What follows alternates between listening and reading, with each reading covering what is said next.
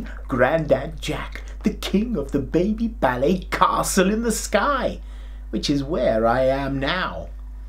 I'm here today to tell you a story. Tell me, do you like stories? Oh dear, I seem to be going a bit deaf. I said, do you like stories?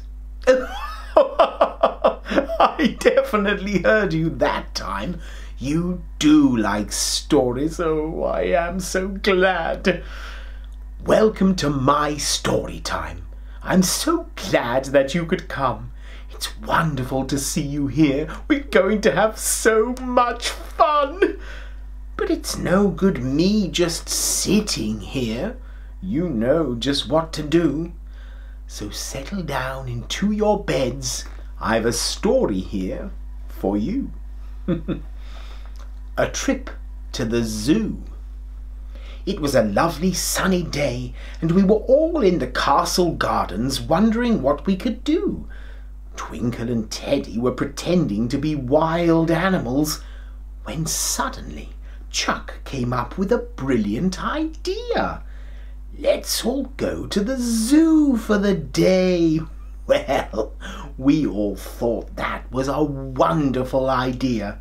So we jumped into Kitty, the baby ballet car, and flew off to the zoo. When we got there, we headed straight to the elephants because I love elephants. In fact, I know a song about elephants. Nelly the elephant packed her trunk and said goodbye to the circus. Off she went with it. I'm sorry, I completely forgot you were there. Now, where was I?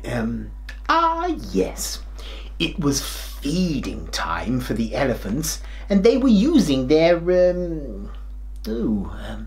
what are they called now?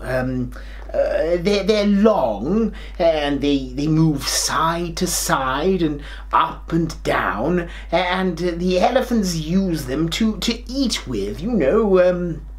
What are they? Yes, you're right. They're called trunks. I'm glad you're here. Thank you. Next, Chuck wanted to go and see the lions. He loves lions, and on this particular day they were all out, lying in the sun so we could see lots of them. Chuck started jumping up and down with excitement, and one of the lions roared at him.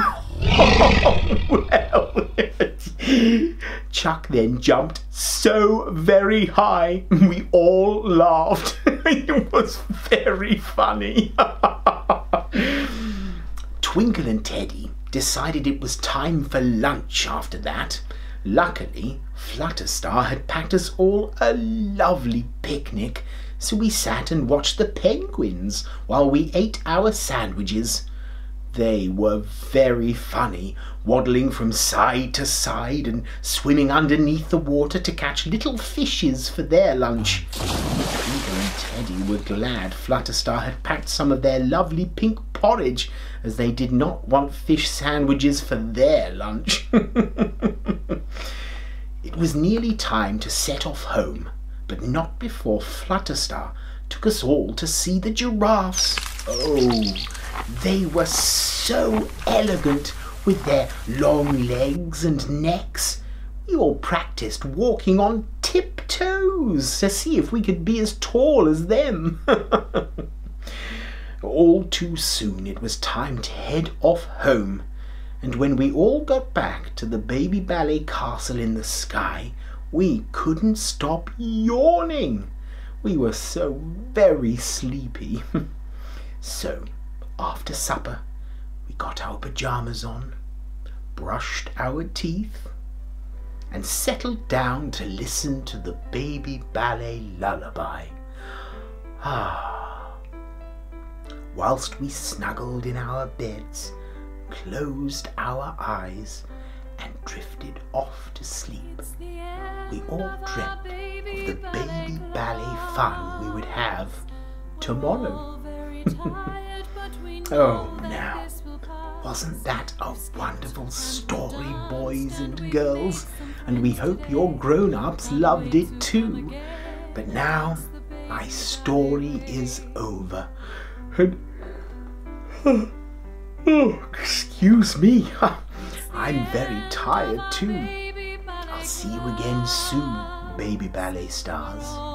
But for now, it's time for me to say goodbye from here in the baby ballet castle in the sky. Close your eyes and snuggle down tight. And to all of you, a magical good night. It's the end of our baby ballet class. We're all very tired, but we know that this will pass. It's the end of the day at the baby ballet class. We wave goodbye again and curtsy as we pass.